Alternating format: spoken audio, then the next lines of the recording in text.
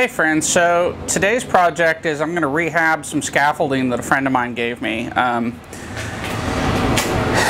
His father passed away and he wound up with a whole bunch of scaffolding and he didn't want half of it, so I said sure, I'll take it, I can put it to use. So the challenge is the scaffolding is really experienced. It's in great structural condition, but it's got a lot of surface rust and it needs to be painted. So the first thing I'm going to do is I'm going to use a wire cut brush to just knock the surface rust off and get it cleaned up. And then I'm going to come back and treat it with some phosphoric acid, which will convert the rust chemically into ferric phosphate instead of ferric oxide. Ferric phosphate is, or ferrous phosphate, whatever you want to call it, it's a real stable compound.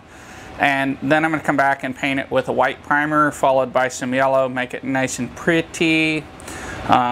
So anyway, I am using a 3M 5100 series mask. I've got some respiratory protection and some eye protection, and I am using a disposable lens guard on these. The lens, you know, this is the best way to do this. So, and I've got some airflow that's going to blow the dust away. I don't want my camera downwind of the dust, so I'm actually going to not show the grinding. I'm going to put my music on and I'm going to grind away. So we'll be back here in a bit with a update on the progress of this. Okay, so I'm about halfway done. I am actually working on frame number 4 of 6. These are the smaller frames, and I figured that if I put my camera next to the fan, I can protect it from some of the dust that's being thrown off by the wire wheel. So I'm going to go ahead and put my protective gear on, and for those that are curious, I'm using a Harbor Freight Chicago Electric 91222 4-inch angle grinder, and like every other Harbor Freight angle grinder, it is grossly underpowered, and I'll be impressed if it makes it through this job.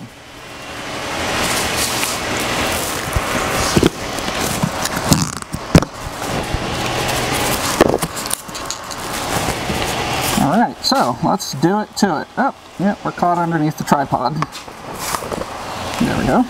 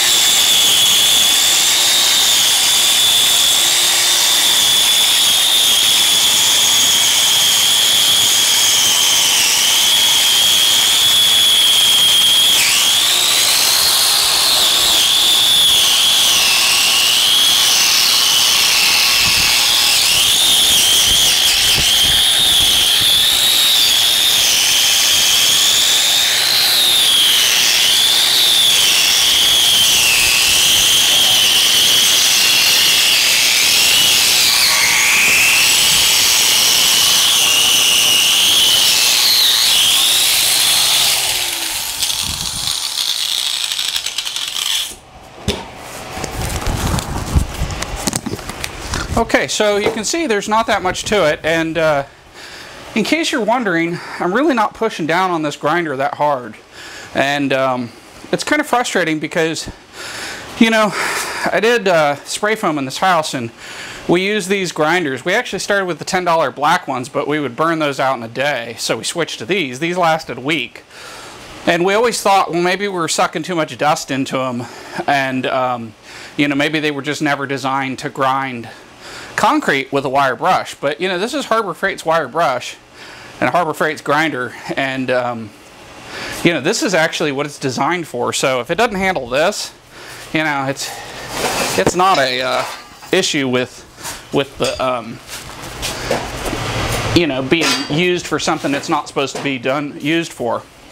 It's just an issue with it, you know, the quality of the motor. But you know, if you've got something that's intensive, you know, these grinders are on sale for about $20 a piece, and just buy them and, you know, return them once a month if that's what it takes. Harbor Freight's good about the warranty. You know, I guess they figure enough people don't bother to return them or don't really actually use the tools.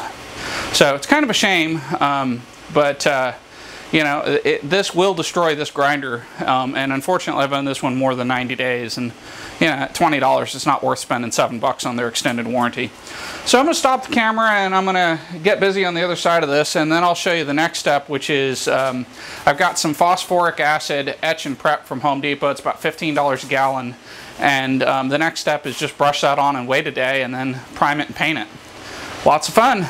Okay, so once you've gotten all the rust off of the surface you're trying to recover or rehabilitate, you need to treat it with phosphoric acid. So Home Depot sells Clean Strip brand prep and etch for $15 for a, I don't think, 128 ounces. It looks like half a gallon to me.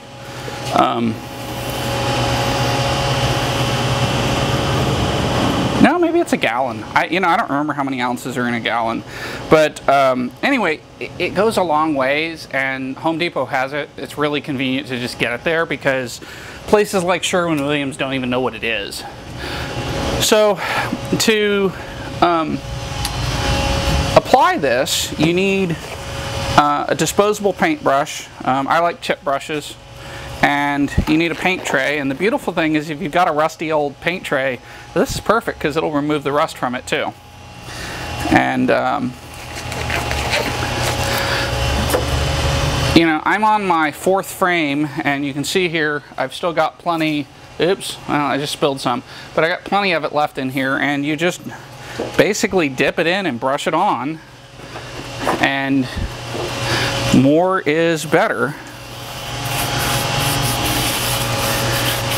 And then you just leave it alone for a day, which is my kind of tool.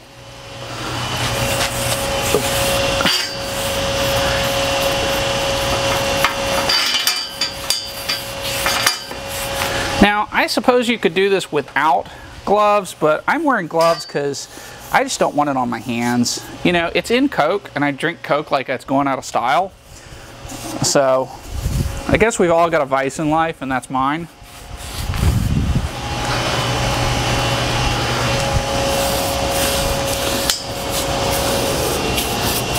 And if you're like me, you've got some concrete on here, it's going to fizz when it hits the concrete. That's okay.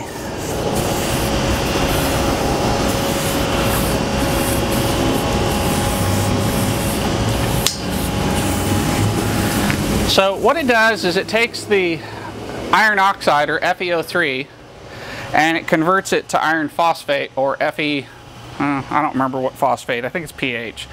But the end result is that ferric phosphate will not react with water and oxygen to form rust, whereas steel will when it's not treated. So it's just a little basic organic chemistry.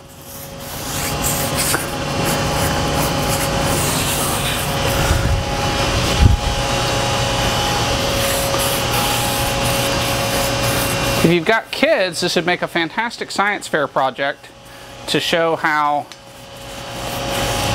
you know, treated and untreated steel react.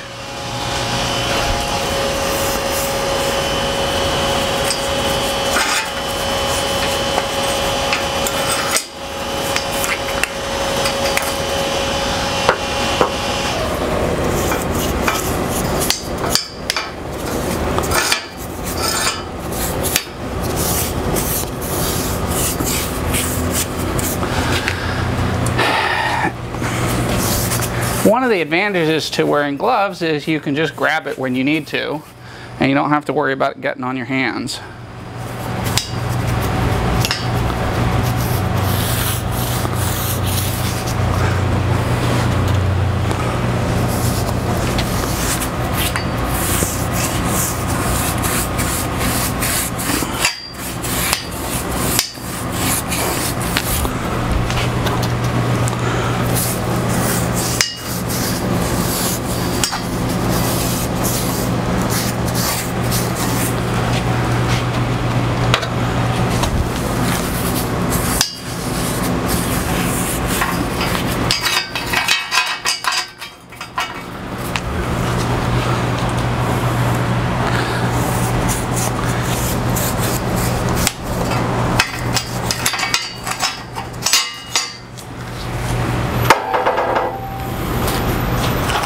And try and get inside the tube here.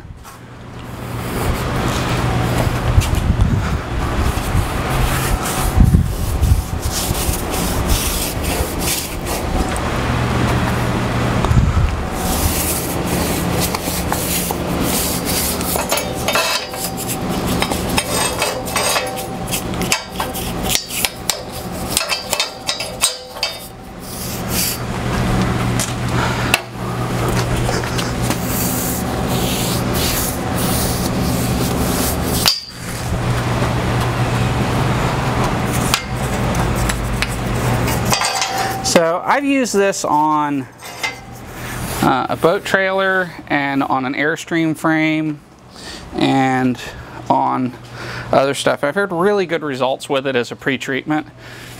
You need to paint it within 48 hours of, so basically from now I have 3 days to get this painted, which isn't a big deal. As long as I get primer on it, it's painted. So I'll edit, you know, primer's tomorrow's project. So at this point, I need to let it dry for 24 hours is what they say. So I've got 2 more frames to grind and get the rust off of, and then treat like this, and then I've got a crossbar that's rusted that needs the same treatment. And then I'll be done for the moment. Hey friends, so I'm almost finished with rehabilitating these scaffold frames. So I let the phosphoric acid treatment dry for a day, and then I painted the frames with primer, and now I'm coming back with a top coat. This is a rustoleum white primer, and then this is a rustoleum safety yellow top coat, and it's just really straightforward. It's just, you know, brush it on. Unfortunately, it is a little bit slow. It would be more efficient to spray these, but I don't have somewhere that I can spray them because the overspray would be a big issue. So I just have to kind of work my way through painting them, and it takes, you know, 5 or 10 minutes to paint each frame. It's not the end of the world. I have found that it is more efficient to paint everything I can see on one side and then turn the frame around and paint everything I missed, rather than trying to reach through the frame or around the frame. And it would really be better if this got 2 coats, but I actually need to use them this week, so they're going to get 1 coat, and that's going to be good enough.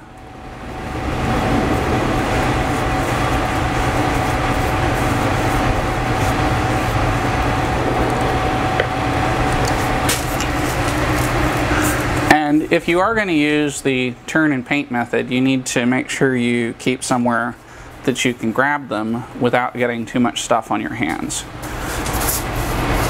And in this particular case, I can kind of paint around the backside without a whole lot of hassle.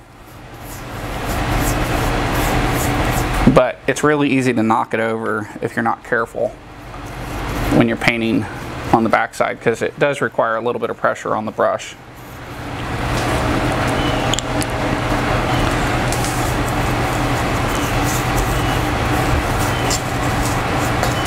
See, I'm starting to rock it there. So in this particular case, the center braces are going to be my handholds for when I turn this. And of course I'm wearing clothes that I don't care if they get a little paint splatter on.